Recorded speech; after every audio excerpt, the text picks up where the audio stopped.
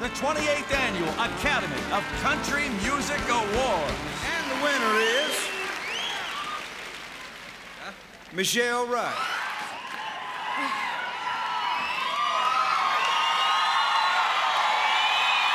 Thank you very much.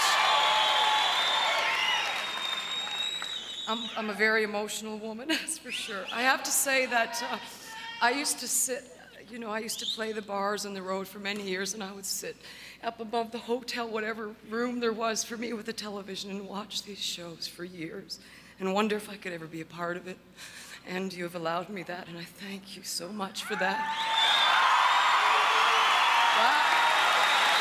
Thank you to Arista Records, Tim Dubois, Clive Davis. Thank you to my wonderful record family in Canada, BMG, Bob Jameson, my family there.